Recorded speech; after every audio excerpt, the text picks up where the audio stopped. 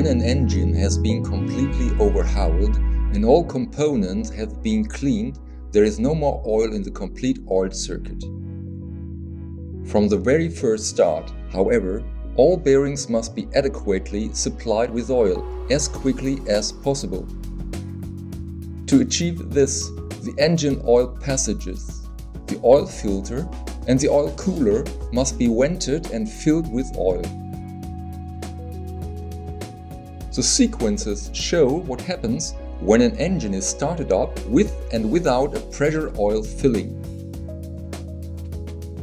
While only the oil used for assembly is available for a long time in the bearing points of the under-pressurized engine, the oil-pressurized engine can build up the oil pressure much more quickly and achieves sufficient lubrication of the bearing points after just a few revolutions.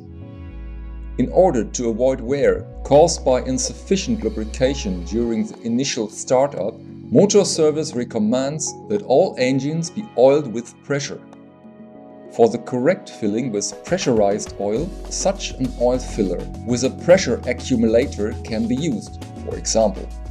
To do this, fill the oil, specified by the manufacturer, into the container, close the shut-off valve and build up a pressure of approximately 2.5 bar, either with the hand pump or a connected air pressure device. Attention! In order to avoid damage to sealing elements in the engine or to the components used, the maximum oil pressure specified by the manufacturer should not be exceeded. The already provided plugs of the oil channel or the connection points of the oil pressure switch are suitable as connection points for pressing on.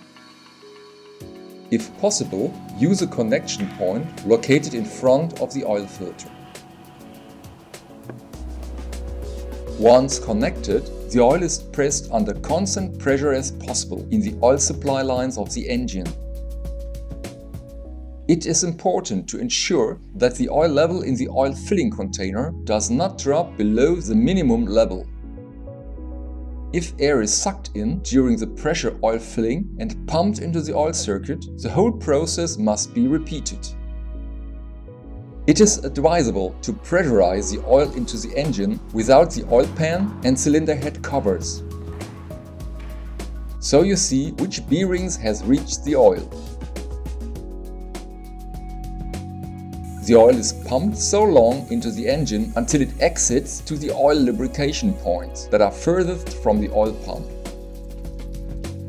In our example here, these are the bearings on the rocker arm shaft. The filling process is now complete.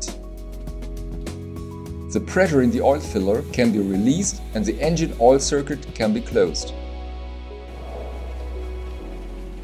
The initial startup should now be carried out promptly, because this ensures that there is sufficient oil at the bearing points and that no damage can occur to the motor bearings due to insufficient lubrication.